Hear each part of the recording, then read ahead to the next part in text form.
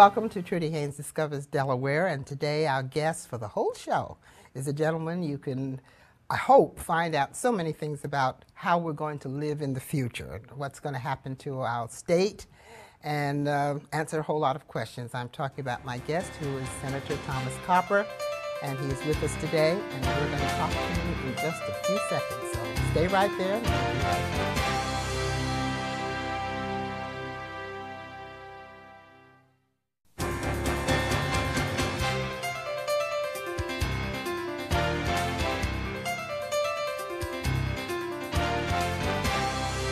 First of all, we want to thank you for coming. This is a rare opportunity up close and personal to have you all to myself. Oh, and my wife and the audience too. But let's get a little background. How long have you been a senator? 6 years. This is my first term, and the sixth year of my first term. So you're up for re-election? I am. How do you feel? Confident? I always run scared. We were talking before the show, and I said this. I pointed to this table beside us, and I said, "This table could be running against me," and I would be out there campaigning morning, noon, and night. When we're not in session. This month we're in recess, and for the month of August until right after Labor Day, and then we'll go back into session through the beginning of October. Break for the month of October, and have the elections, and then come back. Is that stressful? Actually, this is my 12th statewide campaign, so I'm used to it, and I think probably more for our families than it is for us. I'm married, and my wife was just retired from the DuPont company about a year ago after 28 years there. And our sons, we have two boys, 16 and 18. Our big boy just went off to college. That was stressful, saying goodbye to him, and yes. That was very hard to do. Yeah. So fortunately, our younger boy's still in high school. He's a junior here at Charter School of Wilmington. And our boys grew up in public schools, and we're real proud of them both. Are you proud of the system? The public school system? Oh yeah, I think it's a lot better than it was when I became governor in 1993. And we've worked hard to raise academic standards to make sure that we clearly spell out what we expect kids to know and be able to do in math and science and English and social studies. We've raised the requirements for graduation, added some extra math and science courses. I think we've improved our teacher corps. We have I don't know why I hear so many opposites. People are very disturbed about the No Child Left Behind. They're disturbed about the absence of good teachers getting appointed that aren't really qualified, and they're teaching other subjects that they are qualified for. How do you have such an optimistic view? I'm basically an optimist about a lot of things. I think for the most part, the way the media reports improvements in public schools, they tend to focus more on the negative than on the positive. That's true. Yeah, but in this case, maybe they should. Yeah, if you look at the performance of our kids in our schools for the last 10 years or so, it's been steady improvement across the board. Not just Caucasian kids, but Hispanic kids, African American kids, Asian American kids. We've just been very good, and we continue to attract good teachers. I was in a school today down in the southwestern part of Newcastle County, and I was just so impressed with the teachers we saw there. I was last week down in school districts north of Dover and called Smyrna, and south of Dover called Cesar Rodney. Every school in Cesar Rodney School District is rated superior under No Child Left Behind. I mean, it's top of the charts. And the media. So you really think this is a good program? It's good and getting better, and we've got plenty of room for improvement, and we need to continue to improve, and we will. Now you're Democrat. I am. Biden's Democrat. Yeah. And so both of you have a close relationship, I would assume. Well, actually, here in Delaware, I think more so than a lot of states, Democrats and Republicans get along pretty well. We have our battles during election time, but when the elections are over, they're over. And we figure out how do we work together for the good of Delaware. For the good of Delaware. Yeah. That seems to be very important. It should be. Well, I found that even better than in Pennsylvania, to tell you the truth. Oh, I'm sure it is. I don't think you're disagreeing. Well, I watch the TV commercials that come out of Pennsylvania, out of the races there, and the TV commercials out of, say, New Jersey, and I compare that with Delaware. It's like night and day. Yeah. And we're very civil, and I think it's the right way to run campaigns. Some of the things that you're concerned about. First of all, what committees are you serving? I serve on 4 committees. One is called Homeland Security and Government Affairs, and it gets me involved in coming back to that. A lot of issues. of our day. I serve on a committee called Banking and Urban Affairs, which takes me into banking and finance issues and some insurance issues, housing issues, transportation issues like SEPTA and mass transit issues. I serve on a committee called Environment and Public Works, which gets me involved in clean air and clean water issues, which I'm. You're on all these committees. Yeah, and also in highway issues, transportation issues. I serve on a committee called Aging. I tell people now that I'm older, they put me on the Aging Committee. And so we focus a whole lot on issues that involve people like my mom and dad's age if they were alive. Okay, now let's go back to number one, home security. It's almost a failure, is it? Well, if you look at, since 9/11, we've not been successfully attacked in this country. And people can say it's been a failure, but we've gone 5 years and we've been able to ward off attacks by terrorists. So I don't know that that's been an entire, I wouldn't call that a failure entirely. FEMA is part of the Department of Homeland Security. And FEMA gave a very disappointing performance a year ago with Katrina. We've made a lot of changes as legislators in FEMA. FEMA's made a lot of changes, and one of the best changes they made is just putting people in charge of FEMA that actually know the business, that are involved, they have a history and an experience in managing our response to natural disasters. The problem we had before is President Bush had appointed people like the famous friends and people relatives. They just hadn't done that for a living. You don't want to appoint people those jobs. They have to be trained on the job. You want to have people there who know what they're doing so that when a Katrina comes ashore, they're ready to go.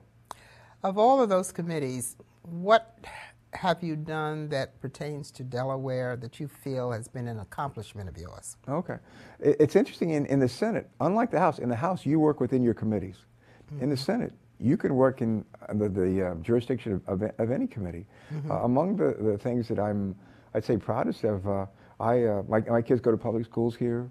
When I was governor, we introduced a competition in our public schools, public school choice. If you got school A here and school B here, parents could send their kids from one school district to the other, one school to the other, if they're offering what they want in a different school. And one of the things I've sought to do as a senator is to try to encourage that kind of public school competition to improve the outcomes for public schools. And my first bill that I ever introduced as a senator was one that further strengthened competition in our public schools. And I'm not a big voucher advocate, but I like the idea of competition to strengthen our public schools. And yet, Senator, I've had complaints that have been lodged against the school system as being very discriminatory.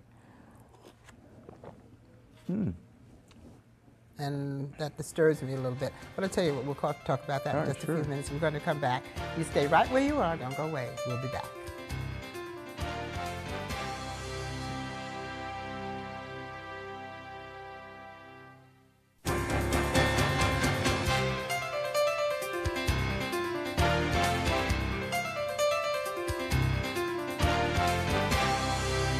Welcome back to Trudy Haynes Discovers Delaware, and we're discovering some answers from our guest today, Senator Tom Carper, and we were talking about the school system. And I find a lot of complaints, not a lot, but considerable concerned complaints about discrimination in the Delaware system of schools, and yet I have always heard that the system is better than someplace else. Now, how do you bring the two together? I don't know how you bring the two together. What we try to do is to make sure that when a kid walks into the first grade, that he or she is ready to learn.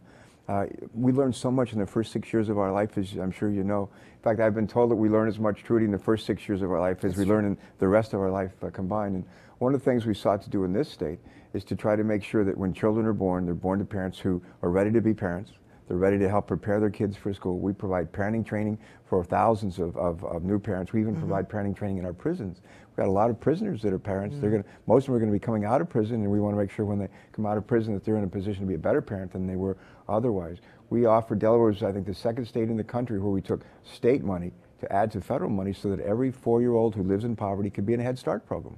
And those are the kinds of initiatives that are so important. We provide extra money for our schools so that they could provide pre-K program, pre-kindergarten training for kids that are 3 and 4 years of age, so that when they walk into first grade, they're not hopelessly behind. When you start hopelessly behind, yes, you stay behind. You stay behind. And we want to make sure that didn't happen. Let's go to the second thing that you mentioned, the committee that you're on. I think it was, Homeland Security. Homeland Security. I know we have a war. I know that you can't sit there and do something about it. But how do you see us getting out of the situation we're in? Well, let me just say, most people don't focus on this. I'm going to answer this in a way you probably wouldn't expect. I think one of the best ways to diffuse terrorism around the world is for us to focus a whole lot more in the next couple of years than we have in the last few years on ending the lifelong, generations-long conflict in Israel between the Israelis, the Jews, and the Palestinians. How are you going to do that when it's all religious, really? Well, what has to happen is that the Israelis need secure borders. They need to have some confidence that they're not going to be attacked by terrorists themselves. And the Palestinians need to have a state homeland of their own. So the idea is a two-state solution where you have an Israeli state alongside of a Palestinian state. And they elect their own governments. They basically run their own shows. But and we should instill that, is what you're saying? Oh, we should not just talk about a roadmap to peace. We should do our dead level best every day to put like high-level envoys in that country to work as a go-between, shuttle diplomacy with both of those governments. Tony Blair, Prime Minister of England, he gets it. He understands that that is really the sort of like the root cause of a lot of these problems. You know, if the Palestinians had a homeland of their own, not at the expense of the Israelis, but they had a homeland of their own, that would take away a lot of the impetus to go out and for people to recruit terrorists and people to become terrorists and blow themselves up and kill a lot of other people. That same kind of peace that you're talking about and camaraderie between people, how are we going to do that same thing on our own ground between immigrants and alien registration, or not alien registration, but aliens coming into our country? Sure. How are we going to solve that? And I'm sure Delaware is affected because you have a lot of Latinos, don't you? We have a number, probably not less than some states, more than other states. The Congress has been debating for much of this year immigration reform legislation, as you know. And the approach that I think we should follow is one that is, I describe it in three ways: tough, smart, comprehensive.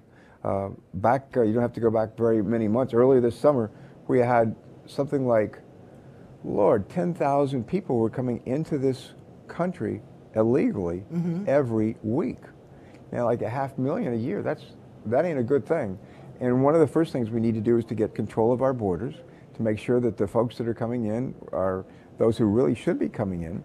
There's a wide variety of ways to do that, to have a fence. Some people say build a wall across the whole border of Mexico. I don't know that we want to build a 2,000-mile wall. But the idea of having expanding the kind of fences they have around, high fences they have, say, in San Diego. Other things like have more border patrol, better trained border patrol, to make sure that when folks come to this country illegally and they go to work for an employer who knowingly hires them, we should prosecute those employers. They shouldn't get away with this stuff. Is any of this impacting on your state?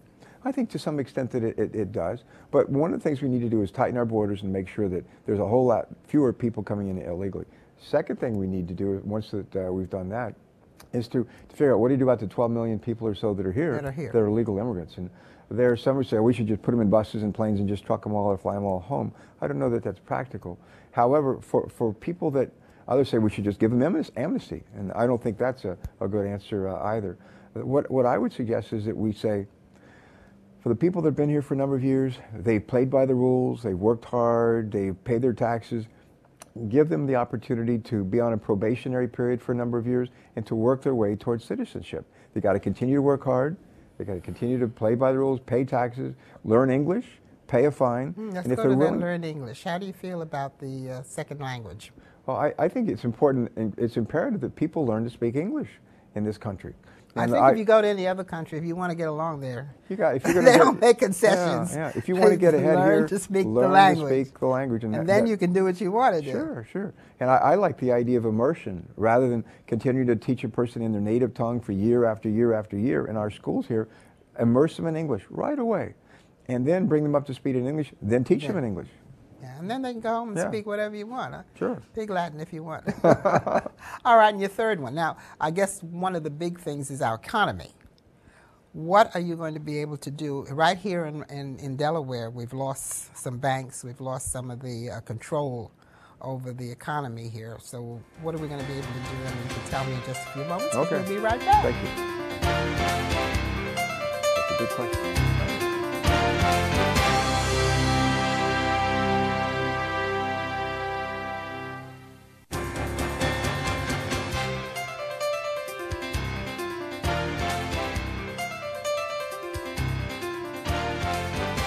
we're back, and you're on about the economy.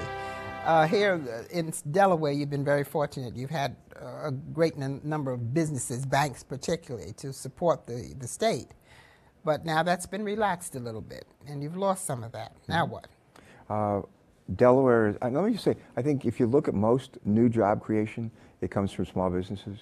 We're happy that Bank of America / MBNA is here. We're delighted that AstraZeneca, large firm. MBNA is still here, or is well, it they're taken part over? of Bank of America. Okay. But it's we still consider them sort of one and the same.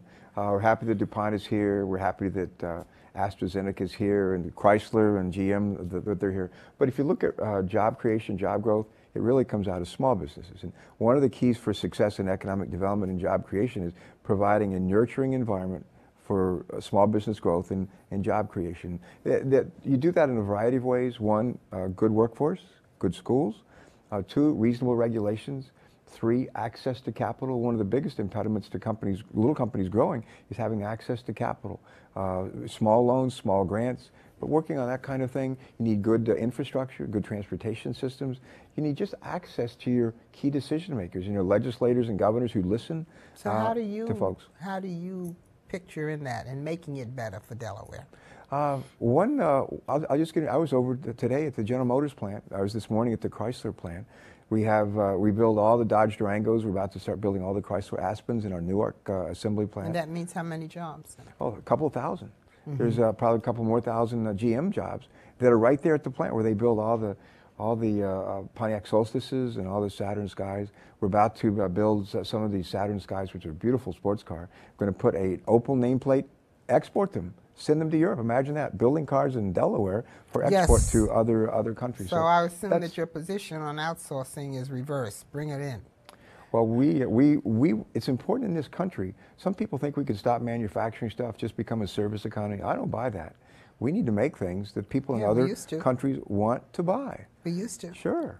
And we need to build cars that get good gas mileage, that are low emission, and that's the kind of thing that we try to. How are you going to talk that into the gas companies? I mean, we know that there are cars already in the waiting room that can save gas, that they can run on other things, other alternative emissions. So what can you do? There are three things that I can do and have sought to do in my role in the Senate. One is to provide federal money for research, basic research and development into how do we build good hybrid-powered vehicles, how do we build reliable fuel cell-powered vehicles, how do we build solar-powered vehicles, but for the federal government to provide research and development funds. Second, once we've done that, and companies are trying to build more energy-efficient cars, for us to use the federal government's purchasing power on the civilian side and on the defense side, to use the government's purchasing power to commercialize those technologies, to actually buy some of these vehicles. And third, to use the government's taxing abilities to provide tax credits, to encourage people to buy hybrids, energy-efficient hybrids, to encourage people to buy energy-efficient diesel, low-emission, clean-burning diesel-powered vehicles. So those are the kinds of things that we're doing. Well, then you also have to affect the advertising that we do in this country, because everybody thinks that you can only run on a big car, an SVU, is that what they call? Yeah, SUVs. SUVs. Yeah, that's changing. I mean, that's changing. And folks are now looking for more energy-efficient vehicles, and it's incumbent on us, whether it happen to be Daimler, Chrysler, or you happen to be Ford or GM, or some of the other companies that build cars here, to build a variety of cars. And I'll tell you, the GM plant here, the Chrysler plant here, we need to do what Toyota does. They build 3 or 4 different kinds of cars in one plant. If car A is hot, they build more of those. If car B is hot, or minivan C is hot, or sports car D is hot, they build more of those. And we need to have flexible manufacturing as well. That's the smart way to build. So you have to reopen these plants like Ford and Chrysler and GM, actually, we just need build to new ones? Well, what we have to continue to do is modernize the plants that we have. And I'm an old naval flight officer and flew an airplane that we were talking about earlier. We hunted for Red October. Our job was to track Soviet nuclear submarines in all the oceans of the world. The planes that I flew in were pretty old, but we kept changing the insides of the planes, modernizing the technology, making us more effective in the work that we did. The same is true with the auto plants. Continue to upgrade and modernize the plants, train the employees, train the workers, and get people to work together. And go back to the schools and give courses in those things, so that people can come out not necessarily being a lawyer, an Indian, an Indian chief, but they can work with their hands, that they can be creative, that they can have ideas. And have a good work ethic. Yeah. Have be reliable, dependable, come to work, provide a day's work for a day's pay. That's what we need, and that's what businesses are looking for. In the states that can provide that kind of workforce, that's where businesses will grow and prosper. When you go back to your desk in January, what's the first thing that you're going to do? I think I'll say thank you, God, for letting me get reelected. We'll start with prayer and say thank you, Lord. I think my job in the Senate is to try to get people to work together. I've tried to take from Delaware to Washington ideas, things that have worked here, to better educate our kids, to help create jobs, to provide better health care for people, to help people get off of those are all things we want. Those are, how are you going to implement all that? Well, what's the first thing on your desk, the bill that you want to introduce? I'll just give you one example. We have people, thousands of people in this state who suffer from asthma, from pollution in our air. We have women who eat fish that have mercury in those fish. They give birth to brain-deformed babies. We have too much carbon dioxide going into the air. It's warming our climate. So one of my major priorities is going to be to pass legislation that will reduce the kind of pollution in the air that causes asthma, that causes smog, pollution, that causes brain damage to infants, that contributes to global warming. That's one of my big ones. All right, now when you think about it, and you're very adamant about that, seemingly, and you're very interested in it, when you put that bill on the floor, do you already have support for it? Oh, sure. In fact, we have bipartisan support, Democrats and Republicans. A companion bill, similar bills been introduced in the House with Democrat and Republican support. We have some environmental support from environmental groups. We even have some of the utility companies even support what we're trying to do as well. And so that's the kind of thing that I'll be working on. And all these things, all these changes, of course, it's going to take funding or maybe not so much extra funding, but reversing the funding. Where we put our money is important, I think, in this country and in the future. What we do with the money, because we have it. And it seems like it's going in wrong directions. Well, we spend as a country a whole lot more money than we take in. We have huge budget deficits. We're spending beyond our means. We have this enormous trade deficit. As you may know, we probably buy from the rest of the world in a year $750 billion more from the rest of the world than they buy from us. So then that's what I'm saying. We have to bring that back home. We have to make things in this country that people in other countries want to buy. That's what we have to do. Well, I'm going to hold you to that because I'm going to have you back and I'm going to see what happened to that particular bill, if you don't mind. And anytime you need us, we're right here. Good. Thank you so much. We want to thank you for being our guest today, and we want to thank you for listening. This is Trudy Haynes for Trudy Haynes Discovers Delaware.